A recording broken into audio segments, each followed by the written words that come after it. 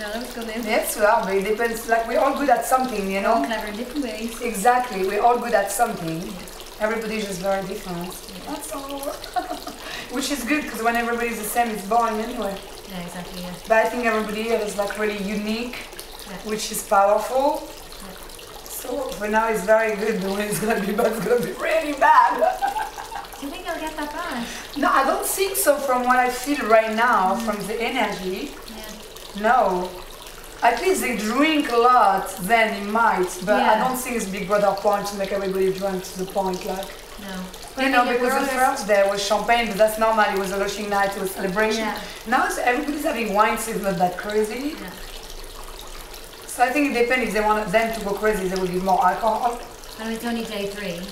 No, of course, that's what I mean. If it doesn't get crazy enough, I think what they might do, because I've seen it a million times on reality TV, is give more like vodka and stuff, so everybody's gonna get more crazy when they are drunk. Yeah. So everybody's like chill now, and like everybody's chill and stuff. It's very good. So sometimes I can understand they do need the alcohol to provoke some stuff, otherwise it's too boring, because we get along so well. So I guess they need alcohol to push people to be a bit more. It takes a few days for people to settle in. Yes. You know, you're cautious around new people. Everybody. Well, that's my problem. I'm an open book. Well, I mean, then you're you already, so we're grand. I am you, yeah. I am me, definitely. But sometimes I'm too open and then I get hurt. Yeah. Because I trust too fast sometimes. Because I'm open and I'm just like, I don't know. Yeah. I got hurt by guys and girls, also by girlfriend, not friend, like I'm not girl that I'm dating or sexually involved with. Just friend, I get hurt really bad. So I don't have too many friends, like even back home. Really?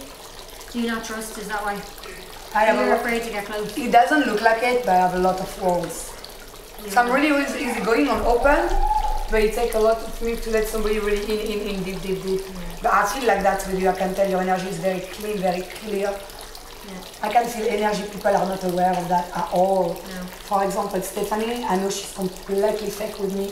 Really? Please don't tell her. I'm telling you something really personal. No, this is your private conversation. With you, because I really trust you. Why do you feel that she's I just feel it. Really? It's not even I think, it's like I can feel she's very fake with me. I feel the energy people don't know. Do you think she just hasn't clicked with you? I don't think we have anything in common. I don't think we will ever bond besides the fact that she's a very beautiful girl. Sure. She's gorgeous. You have nothing in common. Yeah. Zero bonding.